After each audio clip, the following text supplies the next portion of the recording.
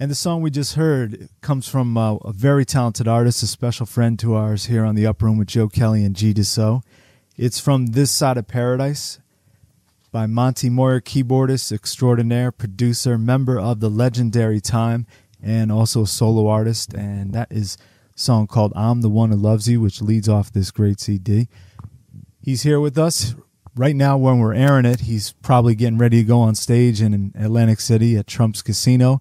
But he's visiting us right now for a chat. Monte Moir, how you doing, Monte? Good, I'm doing great. How you doing, Joe?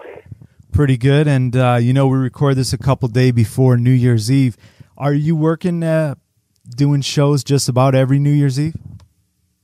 Every one. I think we might have missed one a few years back, but pretty much every year we're out. So, what would be one or two of the most memorable shows you've done on New Year's Eve? Boy, they kind of go by so fast. Well, wasn't last year you did the one with Jesse Johnson coming on stage? Oh, yeah, we did in Vegas. I think that was last year, actually, outside under the lights there by the, I think it was the old Horseshoe and that. Jesse came out at the last minute, just kind of popped up out of nowhere. I think Jerome might have talked to him, and he just came out and played, and it was great. I hadn't seen him. I don't think, me and Morris were saying both, I don't think either of us had seen him for years. I couldn't tell you the last time we had both seen him, and came out, and it was great. We had a great time. He just set up his stuff, and we went at it, and it was a lot of fun. Now, when someone returns from being away that long, do you guys corner the person if you want and say, hey, man, when are you going to come and join us and play some more? We had discussions about that, and we've had this earlier this year about trying to get more of the guys together. That it comes and it goes, and it ebbs and it flows, and it's hard to say if that's really ever going to happen. I guess I'm speaking of a reunion, trying to get all the guys back, but it does get talked about here and there, but all of us would certainly welcome it. Well, you've been a founding member of the band when the early days you were in Flyte Tyme. Who was in Flyte Tyme back in the days in Minneapolis? Flyte Tyme went way back before I arrived, but when I was there, it was about five of us. Cynthia Johnson was the lead singer when I first got in. Of course, she was of Funkytown fame. She now does a lot of jazz singing and stuff around town.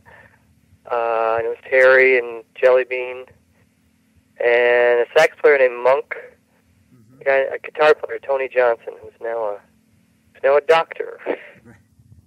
And now everybody's. After that, Cynthia left, and then Alexander O'Neill came in, and within a year and a half, the Tyme was up and running. So I really just got in on the tail end of the Flyte Tyme thing. But I know Terry and Bean and them had started, I think, when they were around 12, 13 years old, and I didn't get there till I was probably first year of college, so I was probably 19, something like that. So actually, you were one of the few remaining Minneapolis musicians still in town, and who's still in town from the core of the Tyme in the Prince camp that at least you know of? From the original guys, it's really just me and Jelly Bean. Jerome's out in L.A., Morris is in Atlanta. Of course, Terry and Jimmy are in L.A. now, and Jesse's in L.A. So it's down to me and Bean for the last survivors up here. You're balancing your solo career. Great album which came out This Side of Paradise with the work with the Tyme, and how difficult it is. People. Every time we see you asking about the upcoming album, what's going on. How about writing songs and producing songs when you've got so many other things going with the Tyme and various other production things? How tough is it to write? It can be a little tough just trying to, make time for everything, but it's getting better. I'm getting a lot better at delegating my time, shall we say.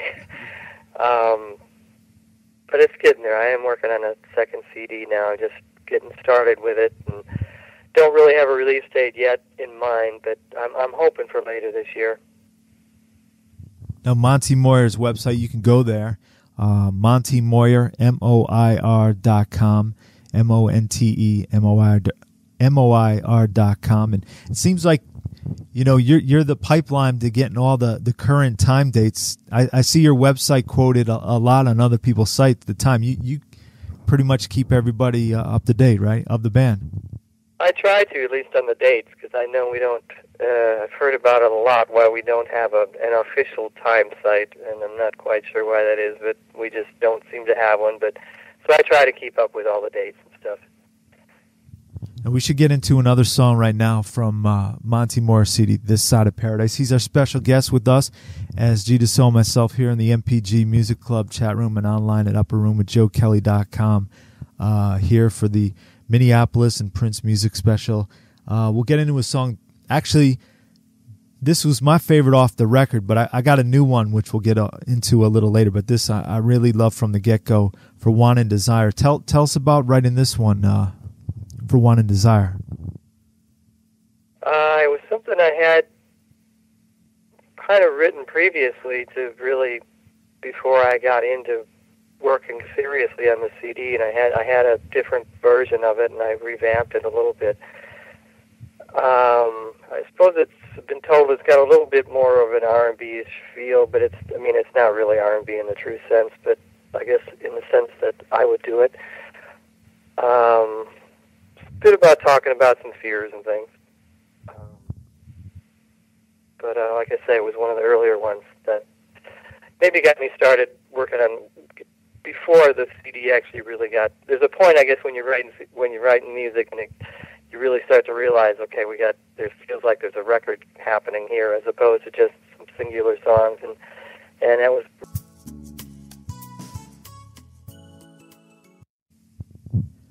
It's another great one from singer, songwriter, producer. He's produced so many artists, which we'll talk a bit about. Mr. Monte Moir, For Want and Desire. And we mentioned just now about your production work. Did you do some stuff for Cheryl Lynn too? Yeah, I did one song for her back when I was working with Flyte Tyme. It was called Love's Been Here Before. Okay. It was a ballad. And it was actually kind of fun because we actually brought in a string section, and it was, I believe, around the time we were doing the Patty Austin record, or at least 3 songs. I think I did 1, and Terry and Jimmy did 2. And I think for at least one of the Patty Austin songs and a couple of at least one of the Cheryl Lynn songs, we were able to use a small string section. So that was really the first time, I think, for any of us that we did something like that. So that was pretty cool. Now, how about, you're working with your friends from the time and then their own production company, Jimmy Jam and Terry Lewis with Flyte Tyme. What's the process of getting your song added on to some of their artists' record? And what's that feeling like when, you win the battle like that? Back in the day when I was working with Terry, you mean? Yeah. How did that go about that, your song was chosen to be on the record? How does that usually work out? It was actually, when it started up, it was really a nice setup. I'm very thankful to the opportunities they gave me, because they really they had so much work going on at the time, and of course they still do, but their workload was really starting to pick up, and they brought me in and asked me if I wanted to produce some stuff, and I certainly took them up on the offer. And a lot of our arrangements was, well, we've got X amount of songs they want to produce for X artist, and they would say, here, you've got 1 song, and we're going to do the other 3, or you've got 2, we got 2, or we're going to do the whole SOS album, and you can do a couple over here. And I pretty much had a lot of free rein just to do whatever I wanted to do, really, which was pretty cool. I know the business so much isn't that way anymore, and so it was nice. We'd come together, and at the end, and Jam might come in and add a part, or I'd come in and maybe sing some backgrounds and some stuff they were working on, and it would all get mixed at the same time, pretty much. And of course, there was, they'd want to hear some songs before I actually started recording them. But I pretty much got green lighted on everything, just about everything, anyway. So And I was only there for about a year and a half, too, so it was a handful of projects, but it was a great experience. And you contributed, I think, about 3 tracks to one of Alexander's records, which was a good portion of the record, which was nice. Yeah, his first record, those were on, and it was great to see Alex get a deal.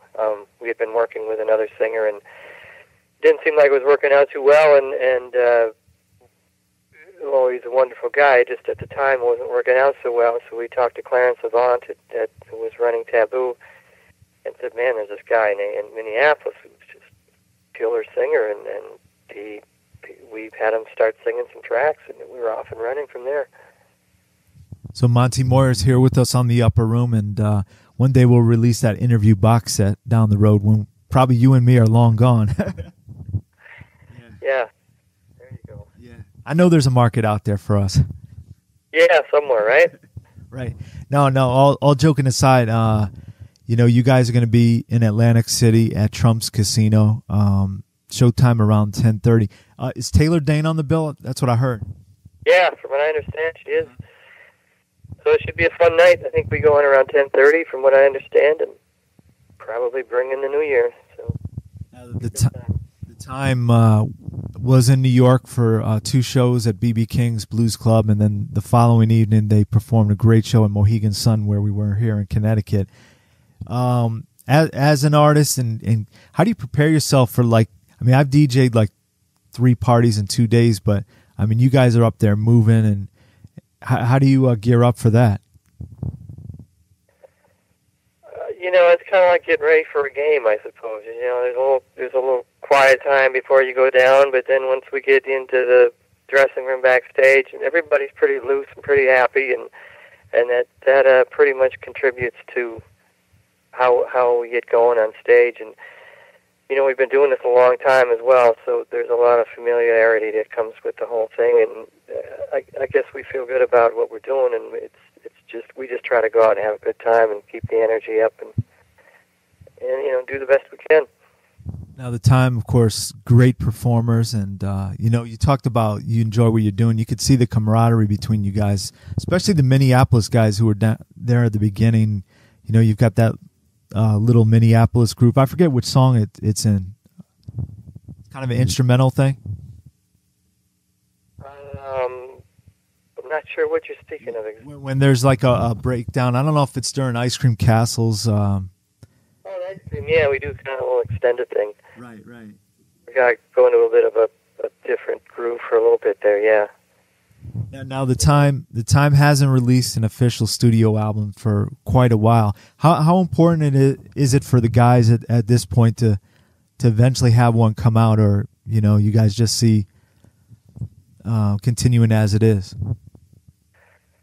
Well, I know for certain that everybody would love to get another record out, and we'd really like to get one with all the original members and do it as such. And we've had talks. We've had some talks earlier this year with everybody, actually, and everybody seems to want to do it, but we just haven't been able to either get people scheduling or get the thing moved along far enough to really get some momentum with it. But I guess we've been saying it for years. Well, hopefully we can get something together. But this has always seemed like it's been a bigger beast than just one of us. It seems like it somehow takes the planets to align up to get everybody going in the same direction on things. And hopefully it'll happen soon. But it's hard to say, really.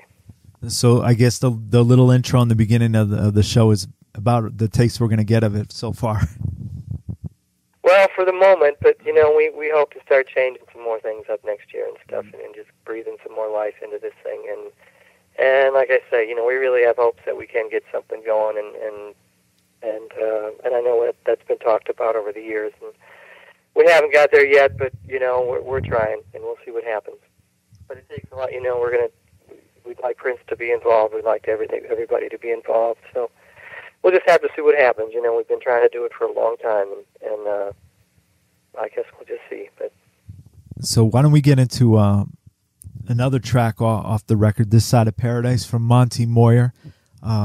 we've got All Right by Me queued up, and there's a nice feel to it, up tempo. Tell me about this one and writing it. And you're playing most of the instruments on this one too, right? Yeah, pretty much. I think it's got more of a, I guess, a little bit of a change up from the rest of the record. Although the rest of the record is fairly spread out, I think sonically it's a bit more of a Tex-Mex kind of beat. Somebody said Paul Simon, or it almost feels like a polka beat to me, but coming from Minnesota, that's all I heard growing up half the time. It's fairly autobiographical about somebody I knew back when, in which I guess most of my stuff tends to be fairly personal. So, do you send them? Yeah. Do you send them copies of the record? No, not usually, because I'm not sure if everybody'd be very thrilled that they'd hear things, of what they'd hear. But everybody's been pleasant so far. So yeah, so that's cool. Monte Moir is with us here on the Upper Room, New Year's Eve right here. We're here in the MPG Music Club, and Monte will be back with us. If you're going to see Monte tonight in New Jersey, I'm sure you're going to see a great show.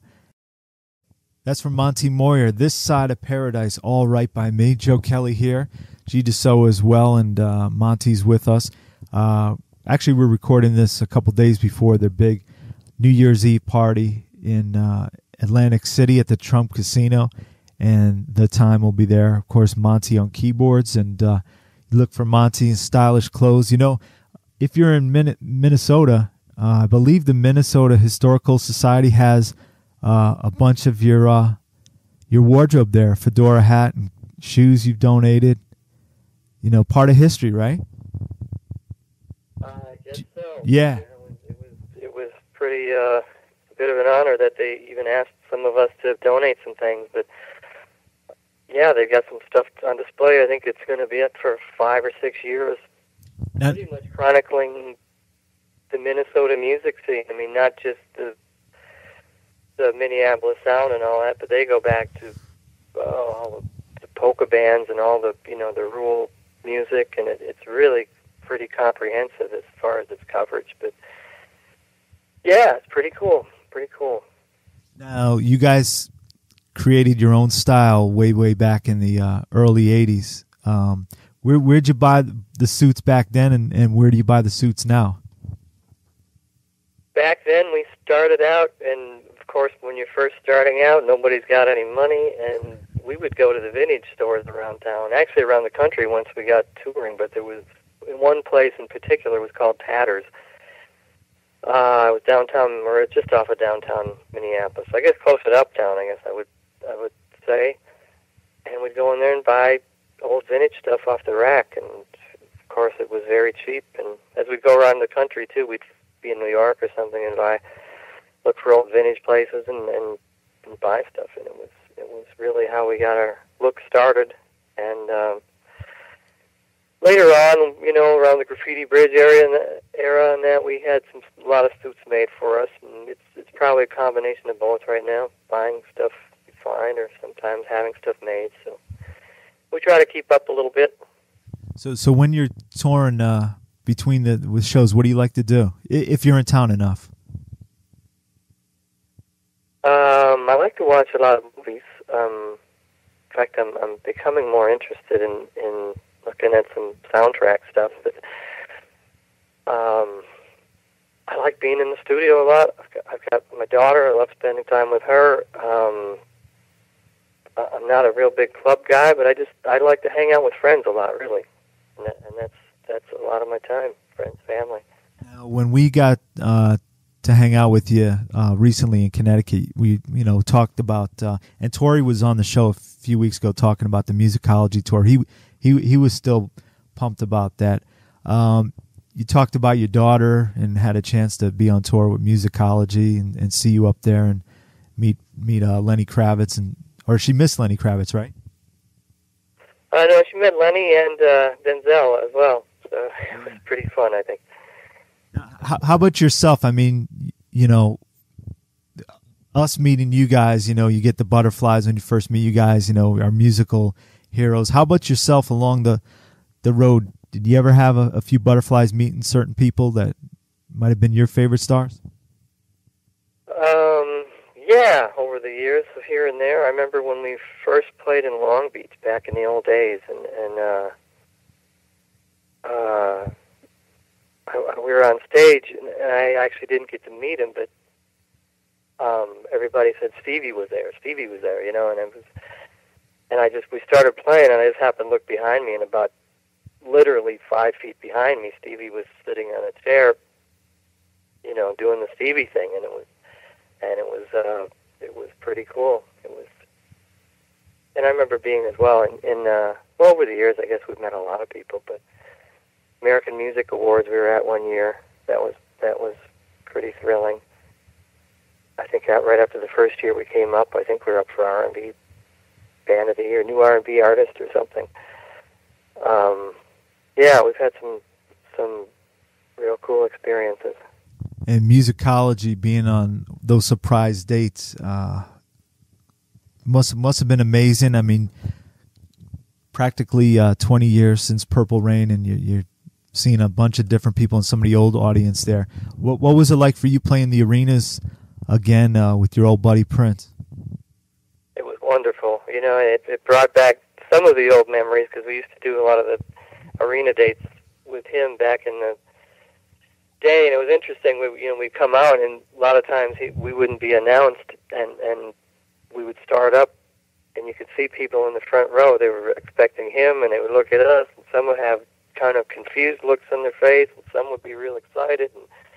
But you know, once we got rolling, everybody was pretty excited about it. But it was a lot of fun to do, you know, and Prince was very gracious to have us out there. And he did make mention at his 4-minute and few seconds press conference. I don't know if you caught that, but he did make mention he'll be going back on tour, but only details were he'll be inviting some of his old friends along. Yeah, I did hear that, and you know, who knows what that means. Yeah. I mean, obviously, we would love to do some dates with him again, and he knows where we are, and he knows we're there to support him in whatever way we can. Well, I guess we'll see, but we've heard nothing yet, and that doesn't surprise me. I mean, I'm sure it'll be a while before he even gets near going on the road, but I suspect they're talking about this spring sometime. Right. Now, what's it like? You've got a guy out in Australia who actually covered 2 of your songs from This Side of Paradise, Everyday Living and This Side of Paradise, right? Yes. Owen Gray. How did he contact you, and how did you get affiliated with him?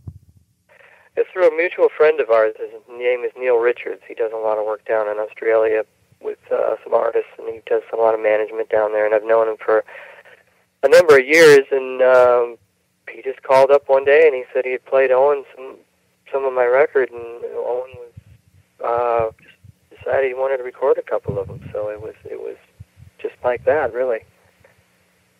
His record came out earlier this year, I think this spring or this summer. Yeah, I think it's Mumbo Jumbo, something like that. Yeah, it's kind of a New Orleans sort of bluesy kind of. It's nice stuff. It's really nice stuff. He's a nice guy as well. Well, just a few days ago, we rediscovered online another one of the guys you produced a bunch of tracks on his record, Junior Giscombe Jr. How did you guys get in the studio and work on his music? Oh, I think it was back when he was with Polygram, and somehow through the label they hooked us up, and I think he was just going to come over and do one song, and we ended up doing 3, something like that. And we became great friends, and in fact, when I got married years ago, I jokingly said I was going to send him an invitation to the wedding, and he lives in England, and he's like, I'll be there, and I thought, yeah, right, and he sure enough showed up, and we've been great friends ever since, but we've lost contact for a while, and with your help, we're just going to be able to get in contact again, so I'm really looking forward to that. He's a great guy and a great musician and a great singer. And you're both indie artists now, so maybe some collaborations, who knows? Who knows, yeah. I would be up for anything with him. Right. He's a wonderful guy. So New Year's Eve's coming up. We're airing this interview New Year's Eve, but you'll be getting ready to go on stage. And how about for musician fans, when you do a Tyme gig, what keys do you have on stage for you? Is it the same every show? The same what? Same keyboards. What's your setup personally on stage? Pretty much the same. On my set, I'm using what am I using? PC-88 for piano stuff, and then we've got a Nord lead for a lot of the old, kind of taking the place of the old Oberheim OB8 sounds, and it's really pretty good for that. I've got a JPX or a JP8000 for the middle keyboard, just kind of filling up some pads and stuff. Pretty much the same thing every time, but the old sound was built off of the old Oberheim, the OBX or the OB8s, and we certainly have to try to stay true to that sound, and the Nord leads have been pretty close with that, and they hold up well on the road too. So, how about of all the Tyme catalog and songs you still do live, what's the most challenging for you? I mean, you can play them in your sleep, but how about as a keyboardist? What's the biggest challenge, song-wise? Well, I'll probably Get It Up or something like that. We've been doing these songs so long now that they've, we've been doing them since '81, I guess, off and on. So a lot of it becomes second nature to all of us. I do know Bean is still working hard on 777. He's still got to be paying attention on that one. I tell you that. And I saw it last show. Jelly Beans, he doesn't have a microphone back there, but he's singing during the song. Some of them. He sure does. You can. I don't know if you can hear it off stage, but I think I can't really hear him where I'm at, and I'm right next to him, but it's usually pretty loud on stage. But yeah, Bean has always been fully engrossed in the show, and he's just a wonderful guy. Great drummer too. Now I know Chance Howard's been doing shows with you, but Jeff was with you guys in Connecticut. Is Chance still over in Europe? He's back now. He was out with Candy Dulfer for about a month, and he's going to probably be back with us. If he's not out, doing that stuff, or if he doesn't go out with the Prince dates, he usually comes back and plays with us. So he's always welcome. He's always got a home here. So. Well, I'm going to go out right now with a few from Monte Moir right now. We're going to also be delving into his production catalog, Janet Jackson and Alexander O'Neill, but this is my new favorite off the record, Save Your Love for Me. You also have, I believe Kurt Jones is on this one, right? Yeah, Kurt Jones. He's from the Aura Slave days. He was in Aura, Make Up Your Mind and all that stuff in the early 80s. And he originally got started in Slave way back when, probably longer than he'd care me to talk about, but care for me to talk about. Right. But we did a record back in 86 with his group Deja. We produced, and we wrote up here in Minneapolis, and we became really good friends, and he's one of my closest, dearest friends, and he was on it, and Esther Godinez did a couple things as well, and yeah, just great musicians. And then we'll play the title track, This Side of Paradise, and I got to thank you, Monte. Always you're a great friend and kind to our show, so, have a great show and turn it out in Atlantic City. Thank you, Joe, and thank you once again for your support. It's always been great, especially for us up here in Minneapolis. You've been nothing but wonderful. Oh, I'll slip in one more plug for a time date. January, you're playing at Brooklyn Academy of Music, I think? Yeah, that's what I hear. Right. So MonteMoir.com is where you can get This Side of Paradise. Also, the latest time dates at MONTE